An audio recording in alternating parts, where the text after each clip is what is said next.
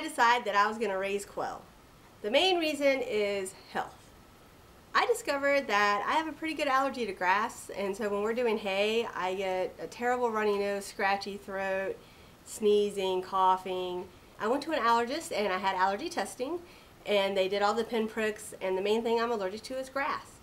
Not very helpful when you're trying to cut hay. I could try allergy shots, which were very expensive and time consuming and may not be successful. They also said, obviously there's over-the-counter and prescription drugs. But when I was doing my research, I found that there is an enzyme and a protein in quail eggs which are supposed to help with allergies, specifically grass allergies. And I thought, this is a great idea. Let me get some quail. We have some on the farm already. We have wild California quail, but they only lay eggs about twice a year.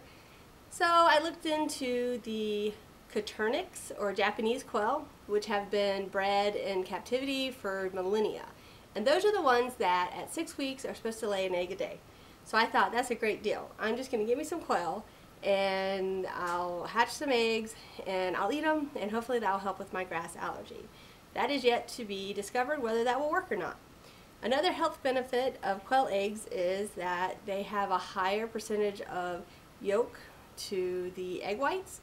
So they have more nutrients and a higher ratio of protein. And the number one reason I am trying to raise quail for eggs is because of health benefits.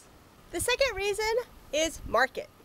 We are certified organic, and I thought, hey, maybe if I grow some organic quail eggs, I might be able to sell the extra that I don't need for my own health. And I looked into it. Did you know there are only 3 other certified organic quail egg producers in the United States?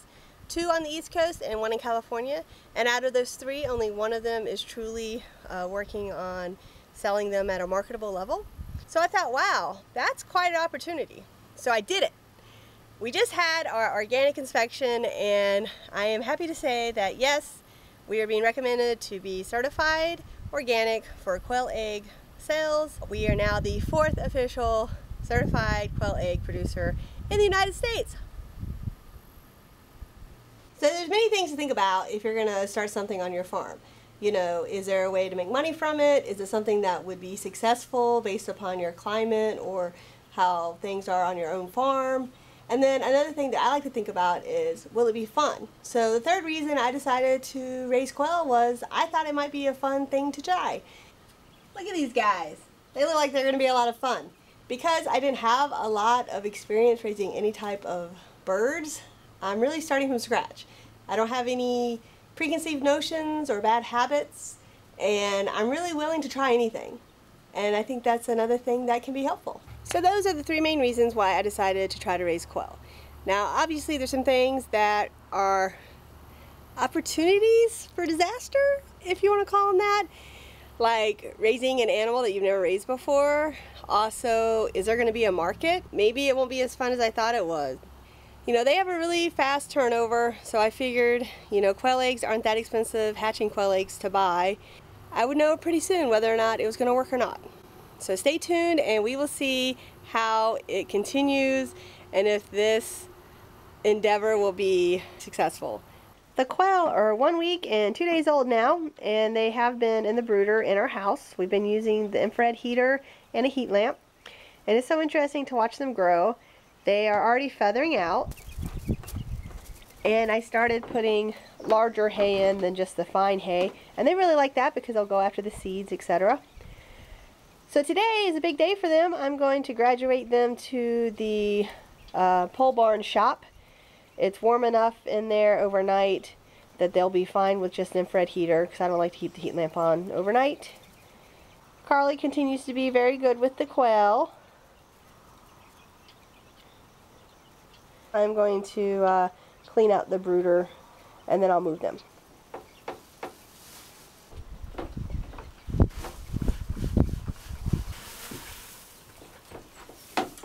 They really enjoy being able to play in the hay and eat the little seeds. And then I just put their water and the feeder on top of it.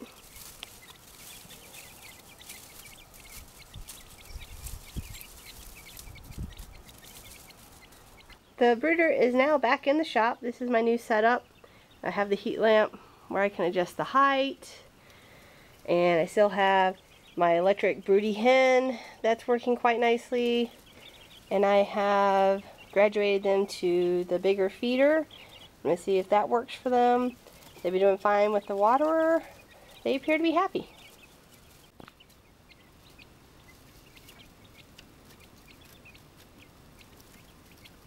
The quail are 3 weeks old now.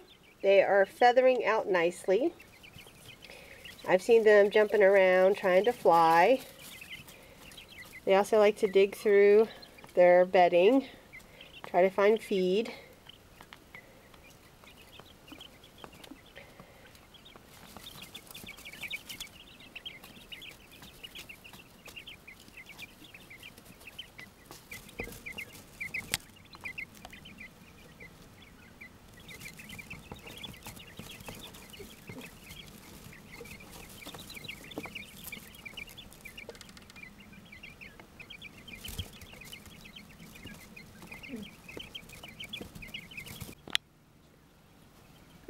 I opened the lid and a fly got in their little brooder and they've been trying to catch it.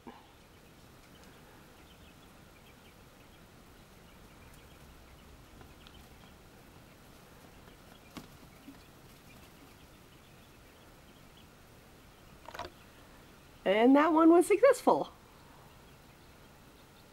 My quail brooder setup has been working well. I originally just had the electric broody hen, as I like to call it, my Brenzy heater. And then of course I augmented it with the standard 250 watt red lamp. Now the first week I definitely had to use the red lamp all day, and then the second week I transitioned to really just using the electric broody hen into week 2 to week 3. Today they're 3 weeks old and they are just having my little electric broody hen. And soon I will move them outside to a structure which I am currently building. Next time we will be moving our quail at about 4 weeks out onto pasture. And this is the beginning of that structure which we are still building. Because that's how we roll on the Tamarosa. Just keep it one step ahead. If you haven't already, go ahead and subscribe, and we will see you next time on the Tamarosa. Oh look, there's some hawks.